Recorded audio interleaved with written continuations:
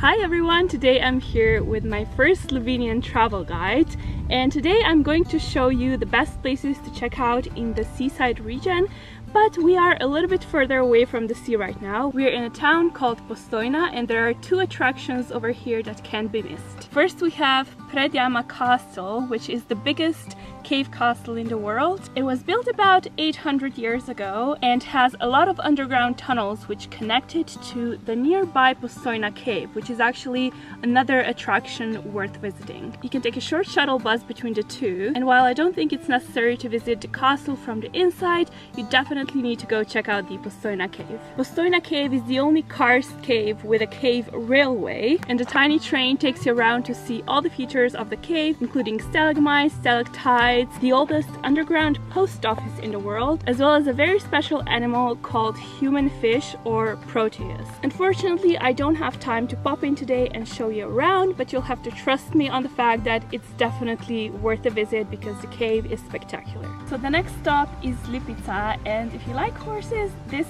is the place to be. It's the location of a famous original stud farm with Lipica horses, which are these all-white horses behind me. They originate from Slovenia, and the farm itself was established in 1580, so it's really old. These days you can obviously see the horses, but you can also go ride horses, go check out the show, and even see how they're being trained. So we have now made it to the actual seaside, and the #1 town you need to explore here is Piran. It's famous for its salt production, which goes back years and years ago, but most people come around because it is a very picturesque city.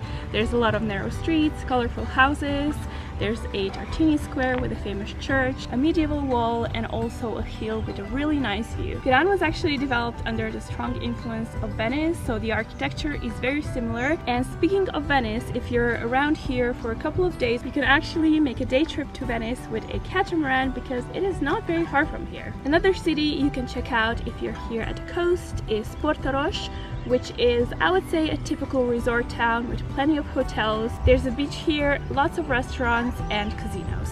So that's it for my Slovenian seaside travel guide. I hope you enjoyed watching this video. Let me know if it was helpful down in the comments below, and also let me know if you're gonna come around and check out any of the things I mentioned. But thanks for watching and see you later. Bye!